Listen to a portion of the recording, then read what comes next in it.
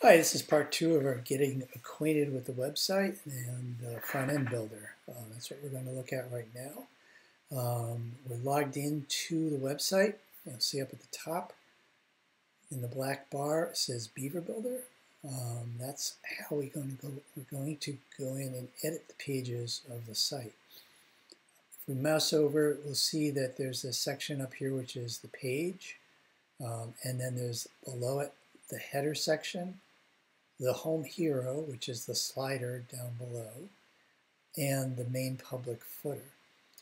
So first, I'm going to click on this area where the page is, and what that's going to do is activate the page builder for the areas below the header and below this hero that's on the home page. And we'll see that when you mouse over, you get this these panels. There's usually a parent panel, which is the row, and then the sections within it. And if you click on a section, you'll see that an edit window pops up. You can make edits to the text, click Save, and once you click Save, you have a little button up at the top here that says Done, and once you click Done, you would say Publish or Discard if you didn't want to save it. You could also save as a draft. If you save it as a draft, it saves the edits you made, but they're not visible from the front of the site once you get out of the editing mode. If we continue to mouse over, we'll see that there's upcoming events. Under upcoming events, it says no events found. That's because there's no events in the calendar. This is a feed from the calendar, so automatically any events that are placed in the calendar, it's going to show the first few events in this area when the site is live. This will be the login to the member portion, which isn't activated at this point, but that simply will be a button link that'll take you there. And this is just a little bit of text. If we click on that, you'll see that we have some text with a link to read more. And that link is, if we click on it and highlight it, right now it's not activated to anything, but what we actually want to do is we want to add that to be one of the pages of the site. So this is our history. We want it to be linked to the history page, so we're going to click into this area and type history. So we know that that's a page name. And what it'll do is it actually finds the page associated with that word. In some cases, it may be more than one page that would come up. You'd select it and hit that blue arrow. That blue arrow will activate the link. And so now that link is activated. If we click Save, we'll now have that link tied in there. The frequently asked questions page hasn't been written yet, so to go to the history page will kind of help to just get something going there in terms of a link that works. Down below, we'll see that this particular panel is in orange. Now, and the orange outline means that it's a global element, meaning that if we change it here, it'll change everywhere that it's used in the site. So it's pretty handy for a case like this. We may want to change the wording. We may want to change maybe the form that's used for the sign up. And if it's used several places, all we have to do is change it once. And down below, this is the footer area, and we'll see that this isn't active because we haven't activated that area for editing.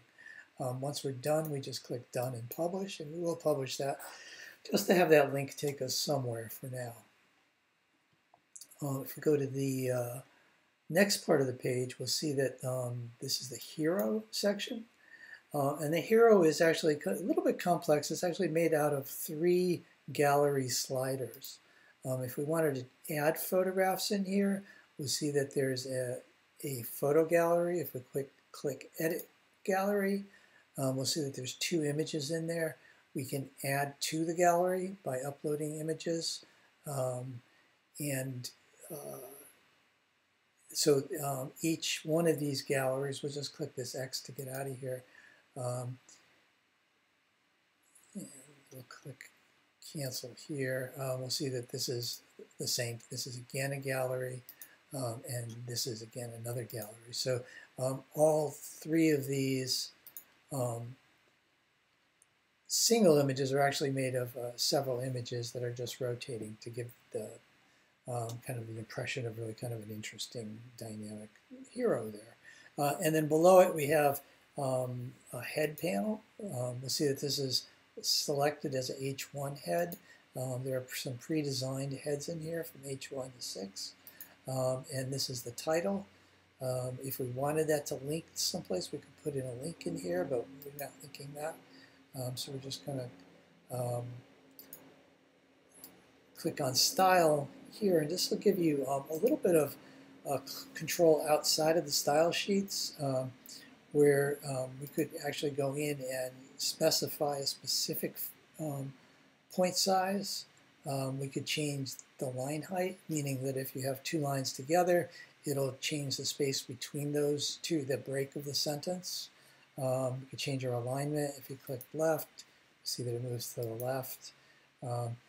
And we could also see what it looks like on other devices, so that if we click this, you're now looking at it on what it would look like on a tablet.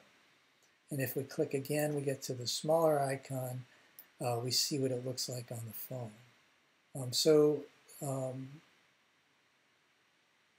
That's very handy to know if you're adding content to the site. We'll click it one more time, get back to the desktop, and we'll just cancel here.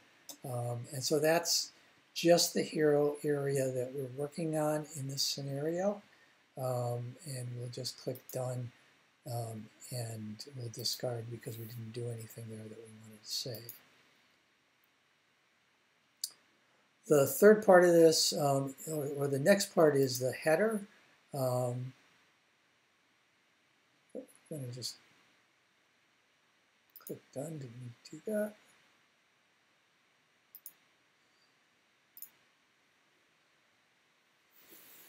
I'm just going to click the home page to reload the home page. Now when we go to also Beaver Builder, we see we have also the header and the footer. The header, I wouldn't mess around with the header. It's pretty well set. It's set for mobile, and it's set for tablet and desktop.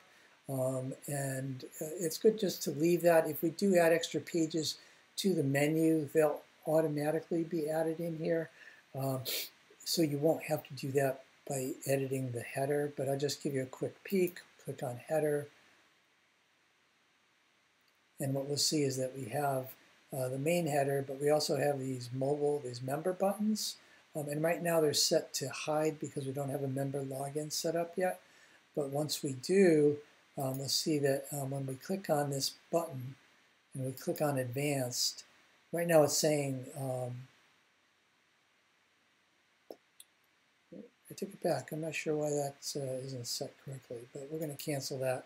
Ignore this part just for now. But if we discard this and we go out, say OK, click back on the home page. That button is missing. There is a reason it's not showing there, but I didn't explain it correctly. Down below, we also have the footer. So if we click on home again to reload the page, and then click on the footer, we'll see if we click on footer, that'll activate, and we have text boxes here. This is just kind of a link, and here's some text here, and that can always be updated. And when you update it, it's pretty much should update throughout the site. There was a little glitch on that the other day, but I think that's been resolved. So we'll just get out of this.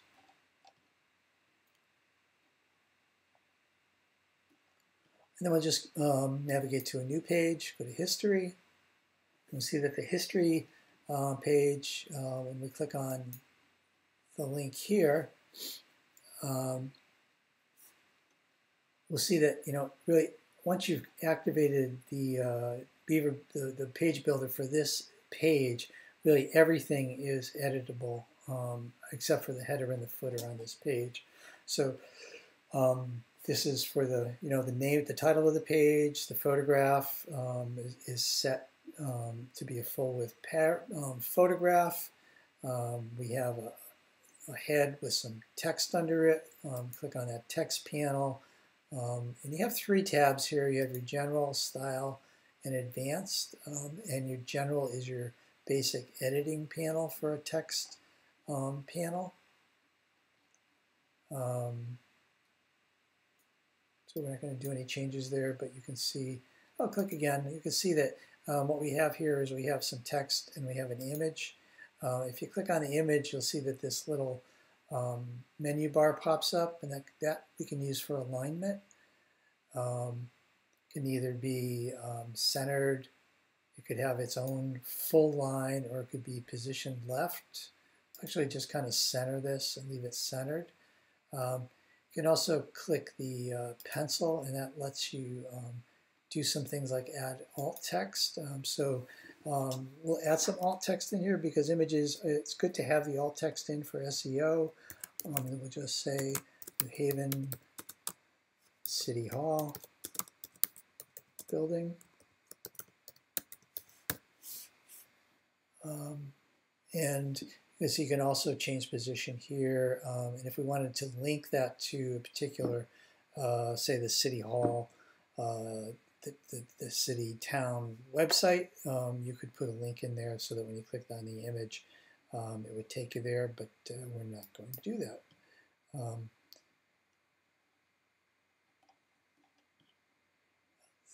As far as the advanced tab, the thing that you be aware of, there's the ability to put some padding, some margins above, left, right, and below. And these have kind of been set up, but sometimes you may want to add a little bit more space above an item, or maybe there's too much space and you want to take some out. This would be a place that you could do that.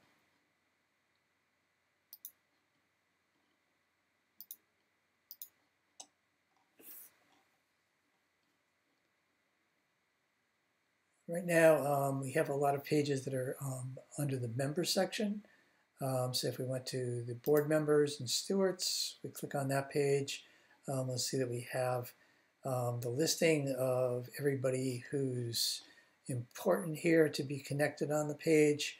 Right now we don't have any images. Hopefully there will be some images that come into here, but that'll be something that can happen at a later date. The images are basically what would do is go to Beaver Builder, click on the board members, and you'll see that when you click on it and we go to general, there's an image here, and we're going to want to delete this image and replace it with a new image when it becomes available. And those images generally, if we just click this edit button, 260 by 300 is, or I'm sorry, 520 by 600 is the image size that it would be good to crop the images out. And then when you place it, that 260 by 300 medium size is the size that is placed in the window.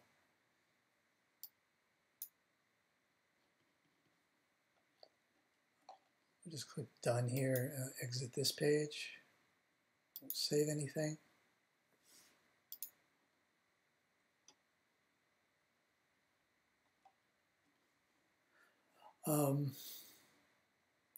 The board pages, meeting notes, I think those are, at this point, you have to be a member to log in, and not a member, but the private content is just for board members and shop stewards and representatives who have logged in, and we'll be setting that page up shortly.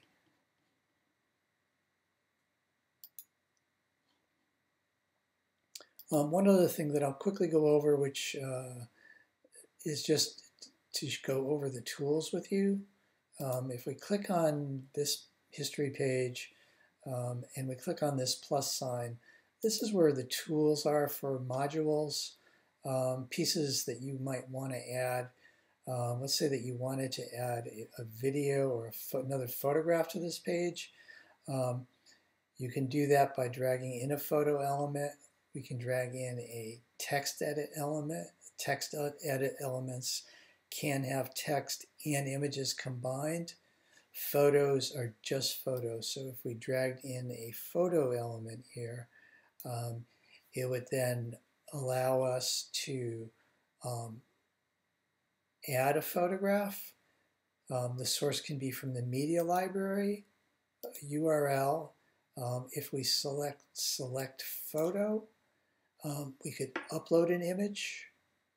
So if you click upload, you would select that file from your desktop. And the media library has all of the images that have been brought in. So we could select this image, say select photo, click save, and we'll see that that image is placed here. We'll see there's a little bit of spacing around here that doesn't kind of line up. We could click on that Advanced tab, and if you click this little chain here and you type 0, it'll zero everything out and tighten up your space left, right, top, and bottom. So if we see now that it's kind of popped out, I'm going to delete that. We're not going to save it. Also on this plus, we'll see that we have rows. So if we wanted to bring in 3 columns of content, we could put 3 columns in the top area here and set that, bring in the modules into there. So we could bring a text edit module here, just type in the text. You could bring in a photo, you could bring in a heading, buttons. You can stack things on top of each other. You could put a video underneath some type. So those become columns that you can work with.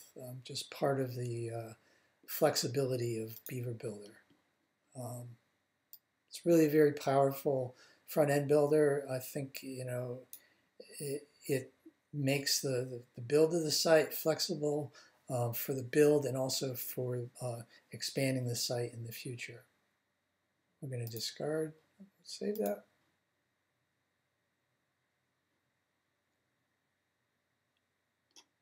And with that, I'm going to end this part of the tutorial. I'm sure there'll be other questions you have, but for right now, I think that gives you a quick overview of the site and how it basically can be managed.